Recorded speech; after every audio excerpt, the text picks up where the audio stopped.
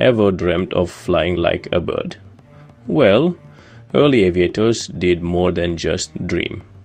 The quest for human flight has captivated humanity for centuries.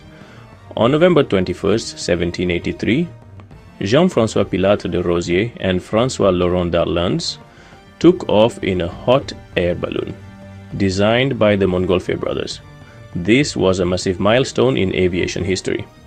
Fast forward to the late 19th century and meet Otto Lilienthal, the glider king. Starting in 1891, Lilienthal made over 2,000 controlled flights with his gliders. His experiments laid the foundation for modern aviation. Then there's Lawrence Hargrave, an Australian inventor who, in 1894, lifted himself off the ground using box kites. His work in aerodynamics influenced future aircraft designs immensely. These pioneers' relentless curiosity and determination paved the way for powered flight. In 1903, the Wright brothers finally turned the dream of human flight into reality, marking the dawn of a new era.